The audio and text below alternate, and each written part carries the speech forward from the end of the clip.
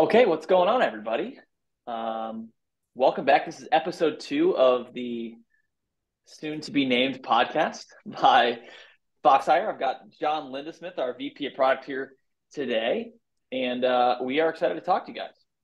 Um, if you don't know, today is, or if you're watching in the future, um, day after some of the NFL playoffs. So I've got my Chiefs gear on. I couldn't not have it on today. So um, excited to see what happens in the playoffs going forward. But um, we're talking about today really something that direct hire recruiters would care about. So if you're a direct hire recruiting firm, or if you're an independent headhunter, or something that does direct hire either primarily or exclusively, this is a great opportunity for you to learn about a new way to expand your business. And that's about, or that is through contract staffing. So I've got John here. John's been really working with direct hire recruiters that look to expand into contract staffing for a long time, longer than me. But it's a pretty straightforward concept to think about when you really get into it, and it's really just about being able to say yes, right? Like being able to say yes to more business. So, I mean, that's the theme that I think about, John. I don't know if you have anything else to add there, but that's the theme that I think about, just like being able to say yes when a client wants you to do contract staffing. I don't know if there's something you want to add there. No, I think that's the big part for me too. And actually, talking about the playoffs, just going back to that for a second, it got me thinking. Do you see all the snow shovelers that were shoveling Buffalo Stadium? Yes, Do you think I thought about this. did they independent contractor them? You think? I don't know. Was it a 1099? Was it a W-2? I just thought of that. I'm not quite sure.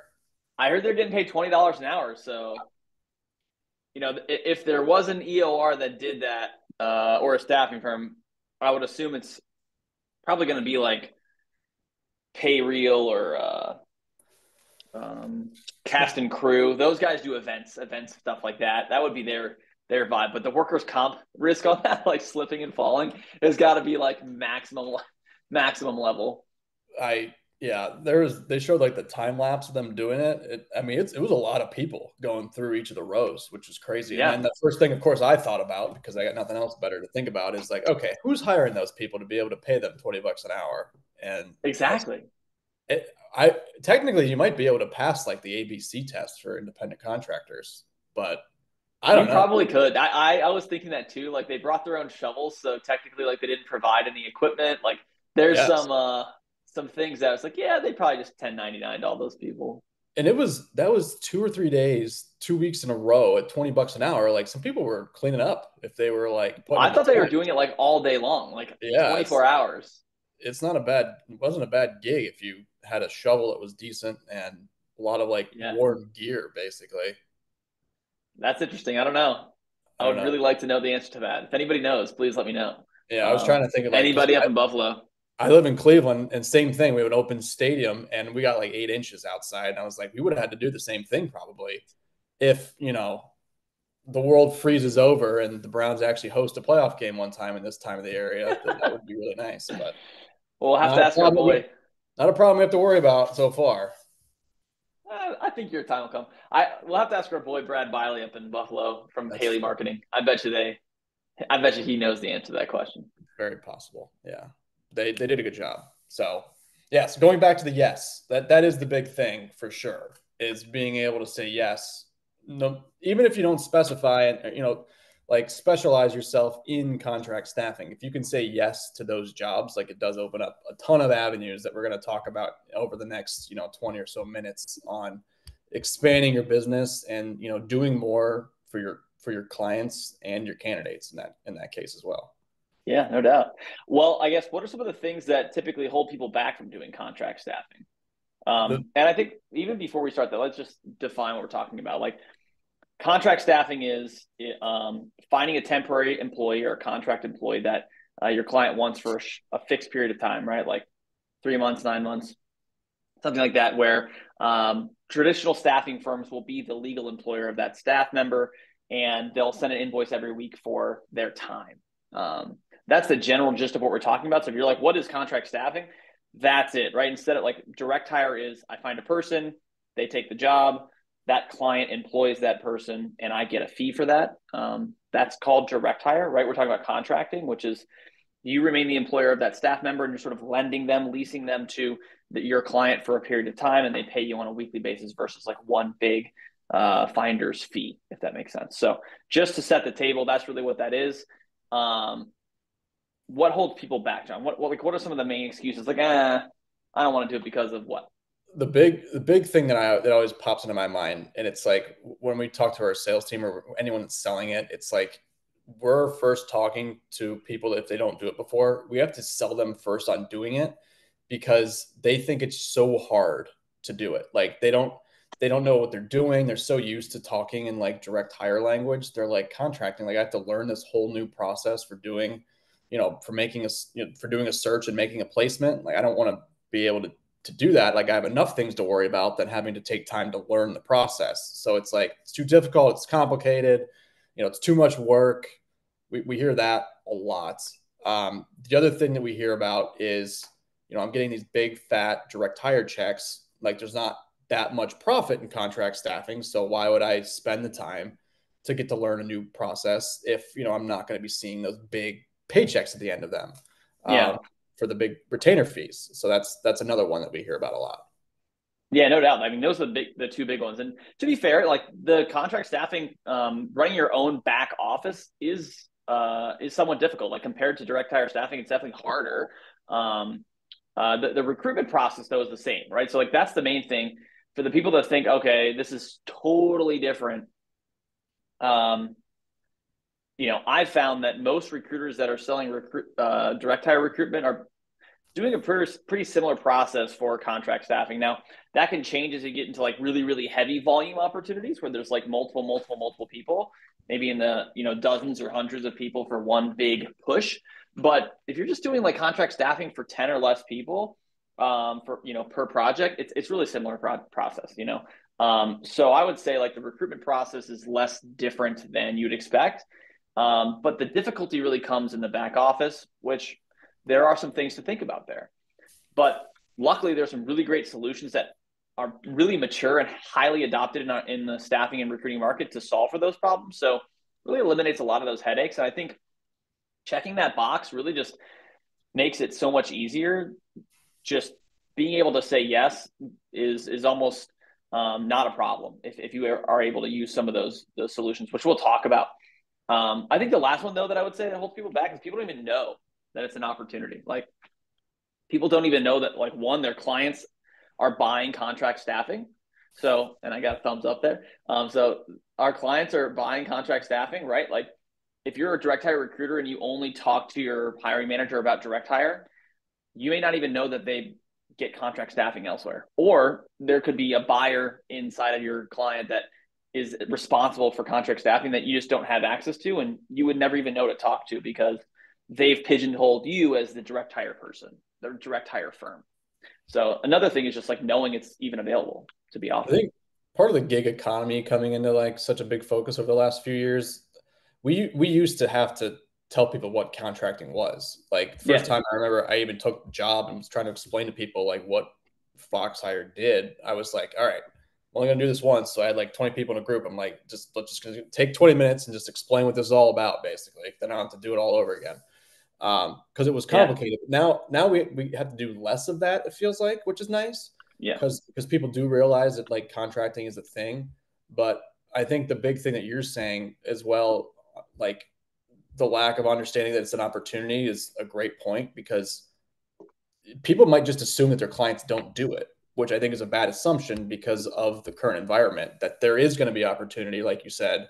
They just need to ask. And it's probably somebody else placing those people. So, like, why shouldn't that be you in this case? 100%. Yeah, exactly. And I think that's a great segue into like the types of contract staffing. The gig economy is definitely one of those things, right? So like if you're taking a job on Fiverr or your client is hiring somebody off of Fiverr or Upwork or wherever, um, that's contract staffing. That's exactly what that is. And the firm that's placing those people is Upwork. Like that's exactly what we're talking about here. And so the gig economy has, like you said, really brought the majority of the public into the understanding of like what contract staffing is, right? So, I know that one of the questions people would have is like, as a job seeker, why would I take a contract job over a full-time job? And while that's still a question for a lot of people, it's more like supplemental work as well that's done on a contract basis, 2-3 days a week or on the side. Side gigs is always side hustles is always the term people throw around. So the gig economy and gig work is definitely one way people are doing contract staffing, which is pretty interesting. Then there's the traditional W-2, right? W-2 long-term contract staffing, right? That is a very widely adopted and heavily utilized type of contract staffing. The most, I think, well-known of those is probably like healthcare, which is travel nurses. Travel nurses are typically W-2 employees, and they work on long-term fixed contracts, whether that's 3 months, 6 months, 9 months, and they keep extending them if they would like or not. But W-2 contract staffing is something that most organizations are leveraging at some level. So really interesting to hear like, oh, that's not an opportunity, or my clients don't need that, or whatever the case may be. I think I would beg to differ on that one. Mm-hmm. So John, other ones that you see when talking to our recruiting partners about staffing or contract staffing, other types. Yeah, like one of the big buzzwords these days, especially because there's so many legal filings coming out of it. Especially, was it last week or the week before when the Biden administration issued another filing on corp to corp / independent Yes. contractor. So that's huge, and obviously, 1099s or corp to corps, independent contractors have been utilized for a long, long time, and to the point where they're also getting more and more recognition. But it's certainly a way of staffing that should be mentioned here, as it's definitely prevalent. And, if you're in any type of a search, you can utilize that just to position yourself as an expert to say, like, hey, do you have people who are working on an independent contract? But you can also utilize that as an opportunity, because there are a number of court filings coming down to make sure that workers are being classified correctly. And if you're able to position yourself again as an expert, you can suggest having those workers converted to a W-2, which would, you can get some sort of a percentage off of that if you can, be the middleman to put them in with an AOR that's able to employ them. So that's another type that I would mention. And then the other one is like a temp to perm model, which would be, the company would put a worker on as a temporary employee first, with the option and expectation that they would eventually get hired on full time to that organization, which is, there's a lot of benefits to both parties involved with that kind of relationship, because the candidate can get themselves in the door at potentially a company that they would like to work on in the future, and then they use this trial period as a way to make sure that they want to work at that company, and be able to then convert themselves over into a full-time employee. And it comes with the client getting the satisfaction of, it's a little bit more of a low risk opportunity to start off with for them, where they're not paying the upfront like hiring cost right off the bat. They get to like try before you buy type of model. So that's a really cool method to utilize in a bunch of situations. And it also really benefits the recruiter that places that candidate, because they would be able to get themselves the recurring revenue that we're going to talk about here shortly of contracting, and then combine that with the permanent fee at the end if they do convert over at the end of that contract assignment. So definitely a huge opportunity involved with that as well. No doubt. Yeah, I think that method, so temp to perm or contract to direct, is the easiest to incorporate if I'm a direct hire recruiter and I want to start doing contract staffing for the first time. And we've seen anecdotally that could increase your closing percentage of like direct hire fees or conversion fees by about 10%. So like you could close one more of every 10 placements just by being able to say yes to a temp to perm assignment that you would otherwise have lost, right? And I'll go through some specific examples of when that might be the case. So number one is probably the most common, which is like a client is on the fence about a candidate, they're like, yeah, this candidate's all right. They could be good, but maybe we'll just wait a little bit longer to see if we can find the unicorn or the purple squirrel or whatever it is they call it, right?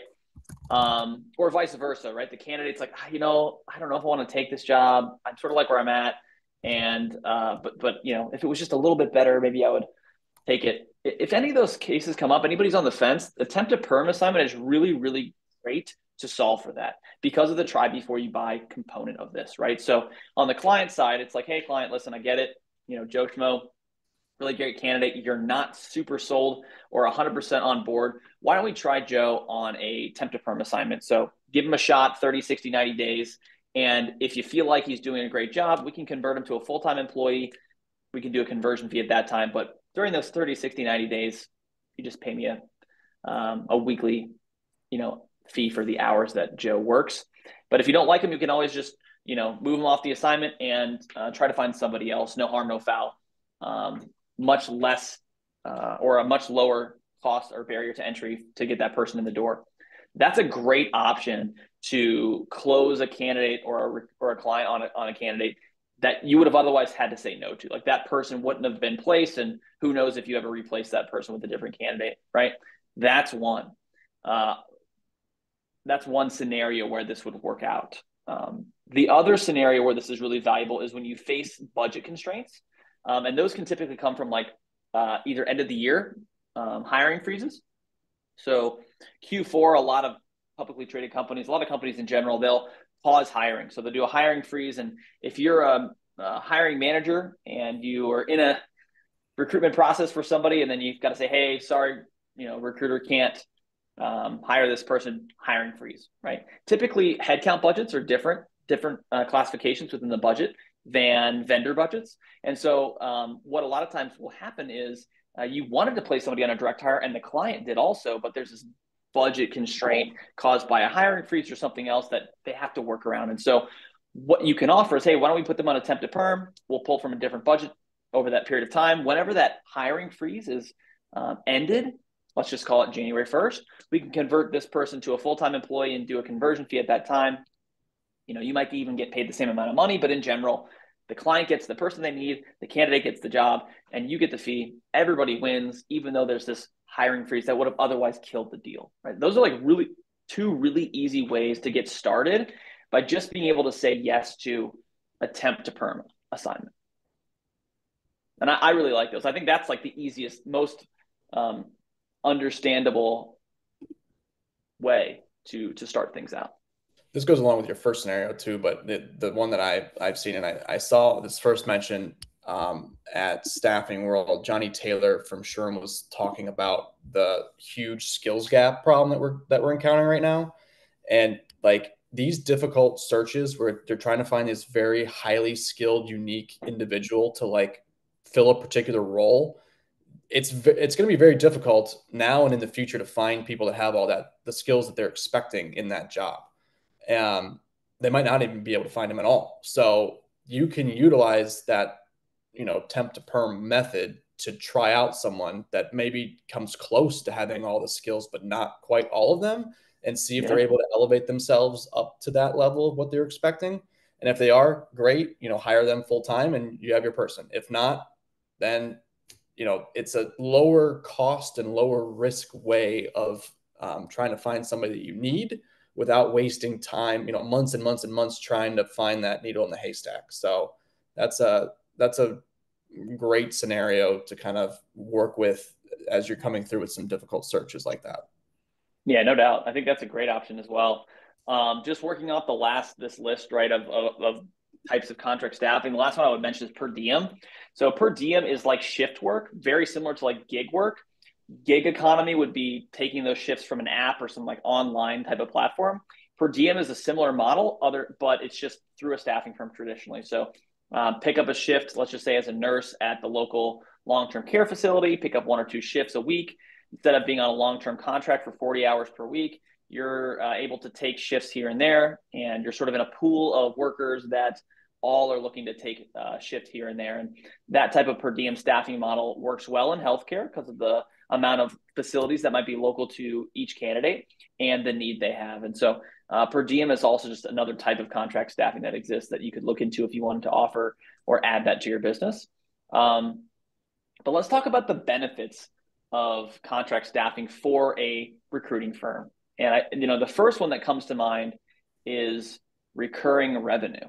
And recurring revenue is a lot of times associated with like software businesses, but really recurring revenue can be anything that provides revenue without you having to go sell another thing, right? So you don't have to go sell another trinket or place another candidate to get money, right? And that's really where you are with direct hire, right? Like you're on this hamster wheel with direct hire that you're only as good as your last placement. You got to keep making more placements in order for you to make money. And the smaller your firm is, the more that pressure is upon you as the individual to execute that process. And because of that, I think, John, you can agree, maybe talk about this a little bit. You are highly affected by the financial environment, either of the economy or even of just your client base. Like if a couple clients aren't doing well, even if the economy is good, or if the economy makes things really tough, direct hire firms really have a hard time. Yeah, and that's kind of what we talked about.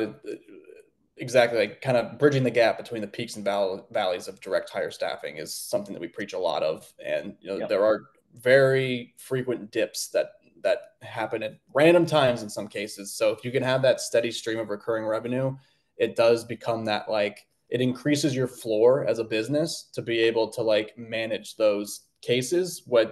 And many times you really can't do anything about them. Like you can't control certain economic and whatever kind of factors that you might be dealing with at that time.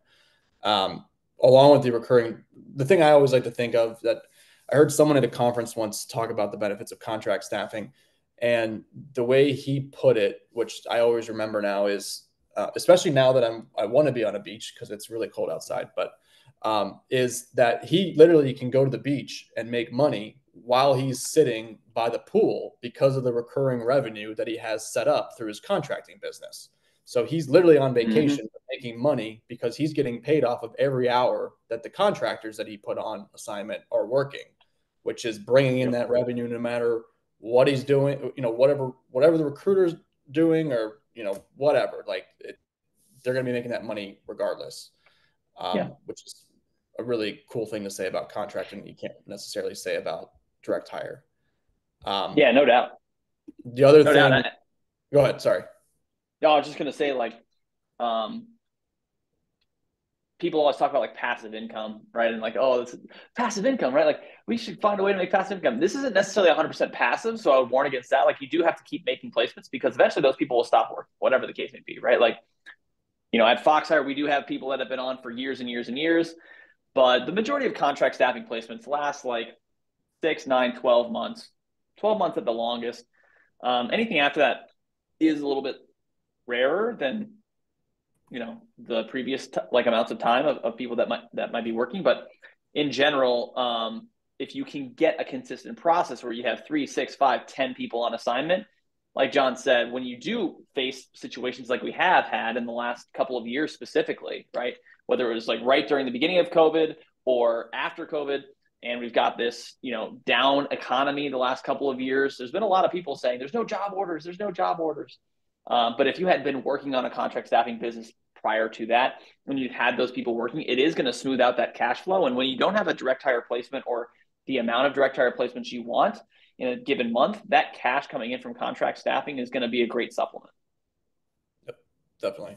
And that kind of leads us, the cash involved in the recurring revenue leads us into our next thing that we wanted to talk about, which is the fact that, and I'll let Colin, I'll let you talk about this because you do as good a job as anybody that I've heard explain it before. But that recurring revenue and having contractors on assignment makes your business a lot more valuable and puts it in a better position to eventually sell. I know when the time comes for that. Yeah, no doubt.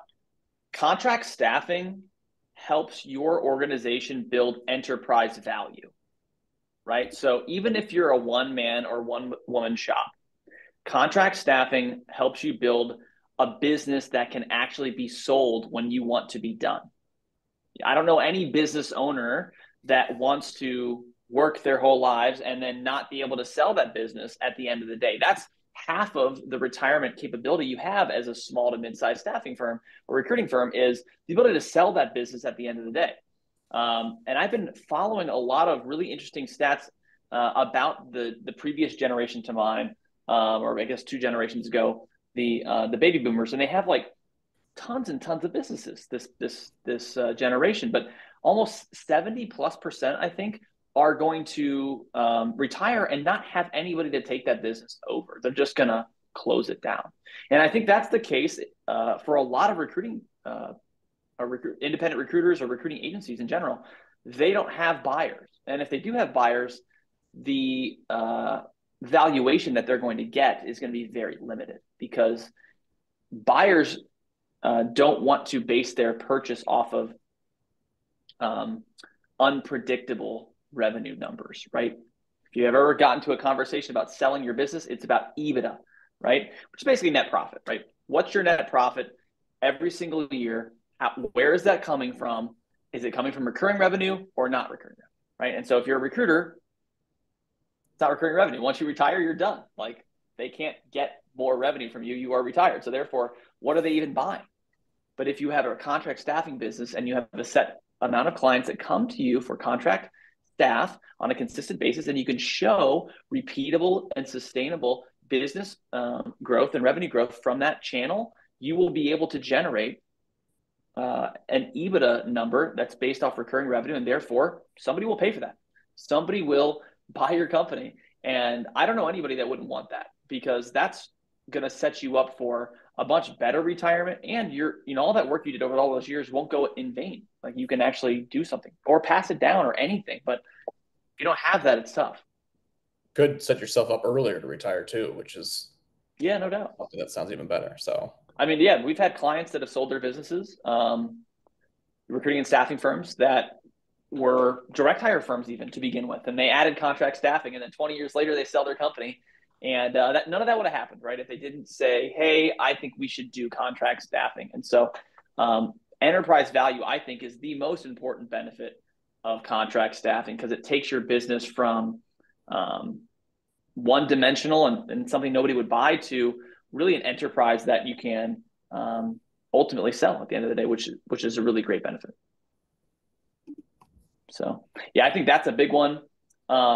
Another thing I would highlight as a benefit as you're going into some of these sales cycles is, I think last year in April, SIA, Staffing Industry Analysts, did a survey on the priorities for staffing buyers, so people that buy staffing services. And the number one priority that CEOs of staffing buyers had in that survey was vendor consolidation, right? So I think through COVID and through some of the years preceding that, there was a lot of different staffing firms brought in at a number of companies that were all, I guess, being surveyed here, but the market wasn't looking to consolidate all those vendors. Instead, they opened up their appetite to many different vendors. And so a lot of people got into all these companies, and now they're selling and all that type of stuff. But ultimately, like, these CEOs and CFOs are like, hey, we need to consolidate this book of vendors to the ones we can trust, or a limited number, for whatever reason they're going to justify with performance level or costs or whatever the case may be, right? And so if you can't be a sole source supplier, if you can't deliver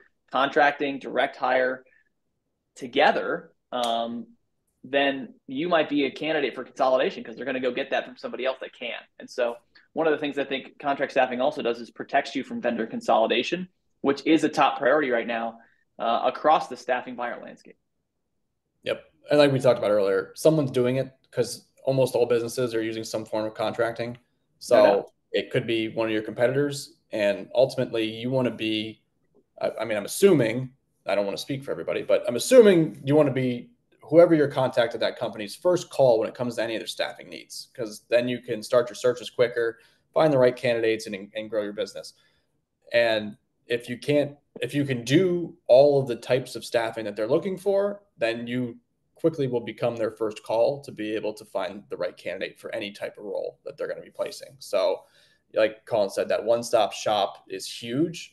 And I think it also goes into, another thing I mentioned earlier, it's just becoming that that like almost like more of a resource, and not like an actual vendor. So you kind of become the person that they come to when they need advice, and positions yourself in kind of a role of authority with them, to help them out. So I think that's a very important piece, is to, if you can offer everything, then yes, you're not going to get consolidated, most likely. Yeah. And I would say a lot of this consolidation comes through like partnerships that your clients might have with managed service providers who are tasked with reducing costs, getting all the vendors into one place, making sure that everybody understands how to use vendors and all that type of stuff. So if you can't offer contract staffing, the odds of getting into an MSP program is pretty limited because the majority of the MSP spend is on contract staffing. And so if you can't get into your client to even start the conversation because you don't even do contract staffing, you're going to be limited. And I think a lot of the recruiters that we've worked with have clients that never used an MSP and now all of a sudden do. And because of that, there's these new processes and they're sort of limited in how they can even work with their client now because they don't offer contract staffing, which I think is really, really important to think about is when your client adopts an MSP or VMS, how will you react if you don't have contract staffing on the books? That's an important thing to think about. Um, so it's like, all right, I think that's a good summary of like, why should contract staffing be in your playbook? A lot of great reasons. You can get into depth on all of those things. Tons of great resources out there to go explore some of those use cases and some of those benefits. But if you're like, how can I even do that? I don't have a back office. I don't run payroll. I just doing direct hire. What do I do? A lot of great options. We're obviously an employer of record company. Certainly could be a back office option for you. It's not the only option. So we're going to go through a couple of them just really quickly. And we'll just start with the EOR because, and we'll just go in order this way, like from most all-encompassing to least all-encompassing. EOR is like the complete package. If you say, hey, like, I don't know how to get started with this. I don't like the risk. I don't have payroll funding. I want to offer benefits. I want to be able to deliver a really good solution to my clients.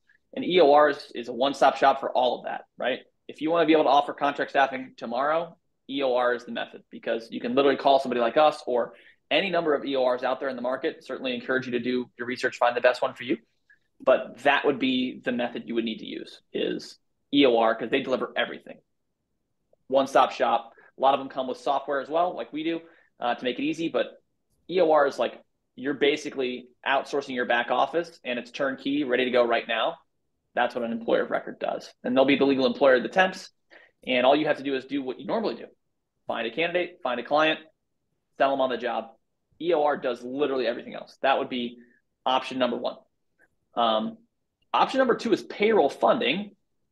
Payroll funding is just the component where a lot of people will raise their hand and say, I don't have the cash to start contract staffing. I sort of, I'm a business owner. I can do the back office, maybe run payroll and do timesheets and make sure I'm good with workers' comp and stuff like that. But I don't have the cash to pay my employees before I get paid. And that's a big barrier to entry for a lot of staffing and recruiting firm owners. So I would say that's an important one to consider is payroll funding if you just focused on the cash. What are your thoughts, John? What other ones would you highlight? Invoice factoring is another one I think is an option you can use, which is kind of similar to payroll funding, but has more to do with the invoices involved. And then the other option is back office software, so doing it yourself. And obviously, the first three, you're buying a software or you're using another third party solution. Doing it yourself is obviously a great option for a lot of people, and it really just depends on your situation, I think, because although it's great to be able to do it yourself, it does cost a lot internally for your company to be able to do it in a way that you can actually expand and grow your business. Like there's a lot of staffing firms that we talk to who are like, I do contracting in one state and I know exactly how to do it in that state and I'm not planning on expanding. And that's great for that business, obviously. Like they have exactly what they want and they're comfortable with that. But if you're a business and you have a scenario where you do want to grow, sometimes it can be quicker to look elsewhere. So it really, no matter of all the four methods we talked about, it really depends on, your situation and what you need to do to be able to like evaluate what solution is going to be best for you and your company. Yeah, no doubt. Yeah, I think back office software is something to consider if you do want to run your own back office. Find some good back office software that'll help you. I know, Bullhorn One, Aviante Bold. You've got BillFlow. There's a lot of different options out there, so consider that. But those are a few ways to get started. And in general, I would urge you to consider it if you are a direct hire firm. Look at contract staffing. It's a great opportunity to grow your business, build enterprise value, increase your closing percentage. And there's great solutions to help you get started quickly. So, in general, I think it's a great decision for all recruiting staffing professionals to get started in contract staffing. And I don't know if you have anything else to add, John, but I just say it doesn't take that long or that much resources to get started either. Like there's little things you can start doing today, really, that will allow you to start that process. Like it's not like you have to change your entire business or come up with some huge 6 month, 2 year business plan to do it. Like right. if you, I think it's the two big things that you would need to start doing now is you're building your candidate pool and asking your clients. Like you could do that on the phone call you make in 10 minutes with one of your big clients. As just incorporating the question, like, do you place contractors? Like, if so, then boom, you have a client that you can start placing in. Like, just asking that question alone will start positioning yourself as a source of Yep. being able to fund those positions.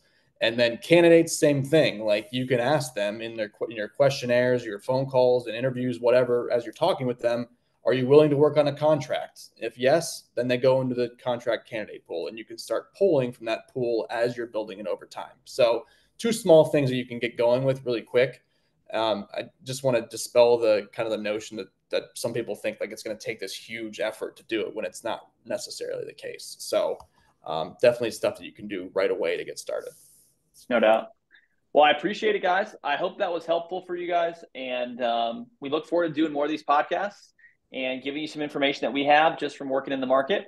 We'll talk to you soon. Thanks. The See you podcast to later. be named later. To be named, To TBD. be named later. It'll have a name soon, but It thanks, will. Colin. Yes. All right, guys.